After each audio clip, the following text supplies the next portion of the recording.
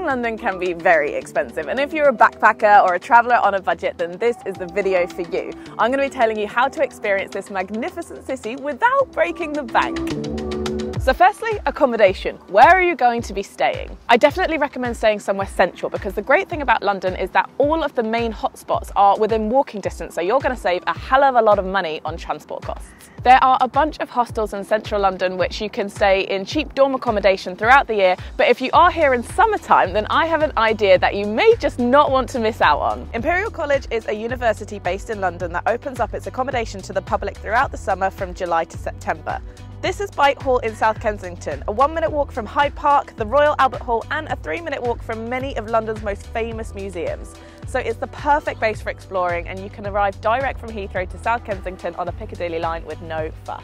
You can opt for a single or twin room with or without an ensuite, and all rooms come with complimentary tea and coffee making facilities, toiletries, and free Wi-Fi.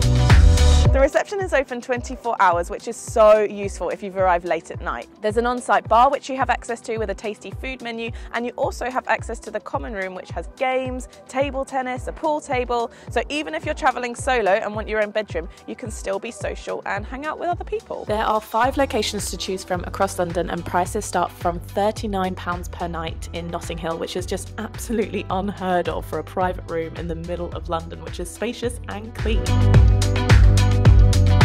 There's a lot of things that you can do in London for free. One of my favourite things to do is just to come for a walk or hang out in one of London's many free parks.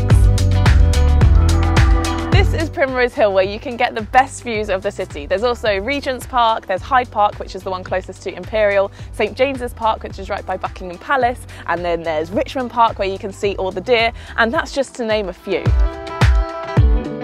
Another really good free thing that you can do is visit one of London's magnificent museums. The majority of them will not cost you a penny, including the British Museum, the Natural History Museum, and the Science Museum.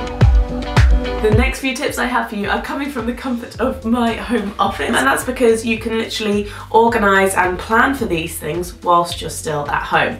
So the first thing is actually a Twitter group. It's called Skint London, I'll link it below, and they basically post a bunch of articles of things to do in London, but also will post some really good info on free things, cheap things that there are in and around London. Generally it's on the day type stuff, so it's really good to check up and see if there's any places that you should be going today or the next day or whatever. And the next thing I will of course mention is Groupon. If you don't know about Groupon, they have it in so many places around the world. It's where you can get discounted activities, things to do, spa treatments at heavily discounted prices. So if you just go on Groupon and then the search bar London, you can filter it with things to do, beauties and spas, food and drink, and they have tons of stuff. This is really good for the main attractions in London. Often you'll find a really good deal on Groupon. And then there's First Table. I think this is a fairly new thing actually to come to London. I definitely personally knew it because it was in New Zealand, but it's basically a website where you can get half price on a meal, like going out for a meal, if you book the very first table of the night.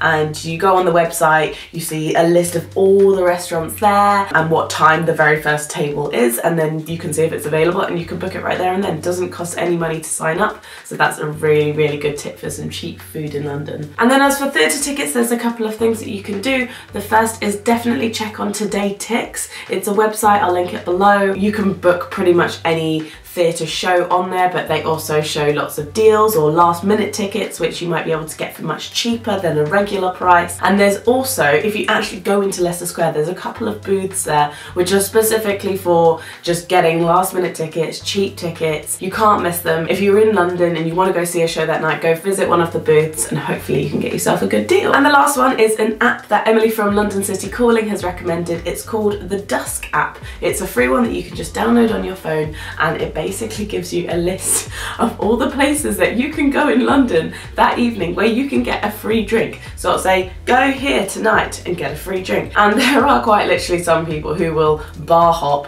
using this app, getting free drink to free drink to free drink. I'm not so sure that I recommend that because that's a little bit sketchy. But if you want the odd free drink or cheap drink or want a discount, definitely check out the Dusk app. Again, I'll link it below so you can get yourself some cheap drink deals. So there you go, that is how you can experience London on a budget. It's not as bad as you think if you plan your trip. I hope you enjoyed this video and I will see you in the next one.